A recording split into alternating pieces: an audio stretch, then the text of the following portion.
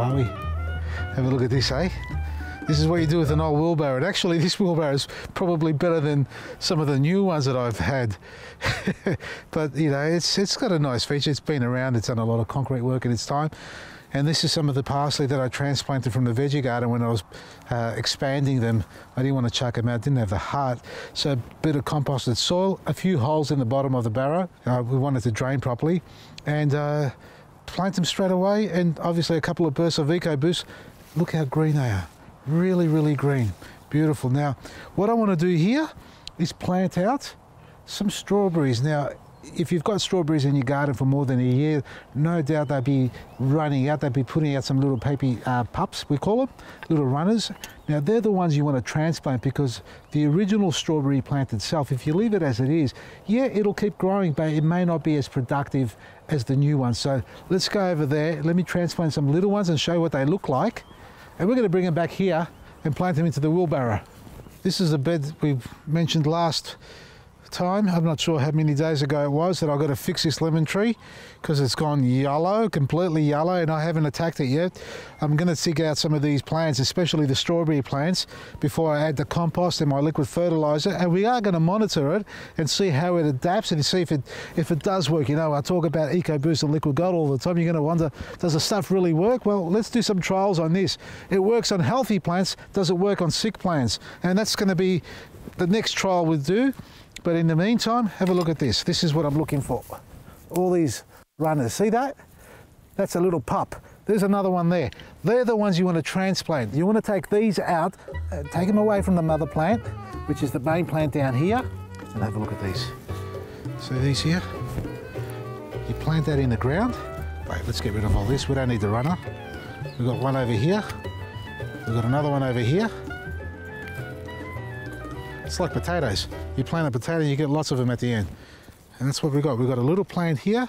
There's one little strawberry plant. Here's another one. And that's just from one runner. And this has multiplied over the last year or two. And I haven't divided it, admittedly, because I'm not everywhere at once, and I wish I could be. If I had a twin, it would be fantastic, eh? Imagine two of your sillies running around. No, thanks. Wipe that out of your mind. So I'm going to grab a few more of these and take them back to the wheelbarrow.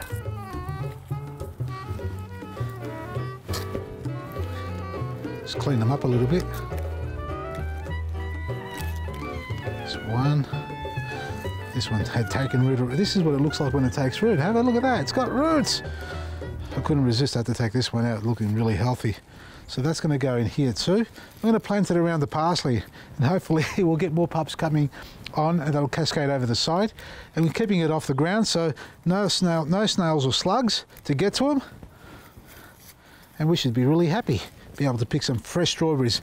After all, the new ones are the ones where you get the best strawberries from. So look at this soil, nice and soft from all the beautiful rain we've had. Just drop that in there carefully, like that. Just push the soil gently around it. We just do that all the way around. Drop another one in there, like that. Like that. Where's the other ones? Pretty tough plants they are. They won't be competing that hard against this parsley. What do I do with the rest? I had at least 6 in my hands. I got 1, 2, 3, 4. Oh, bugger. Okay, thanks, mate. I'm glad somebody's watching. My videographer doubles up as a whistler, a pointer. It's funny as. And there you go, folks. So if you've got strawberry in your garden or strawberry plants growing in your garden, make sure you divide them, get the pups out and transplant them into small pots. Keep them well elevated off the ground, keeps them away from the snails, but if you've got them running on the ground, as I have in there, out of control, get lots of mulch down because the fruit itself, you don't want that sitting on soil because you can't clean it once you harvest to eat. And don't forget to water them with some EcoBoost and Liquid Gold. From me, Vasily, Maresi.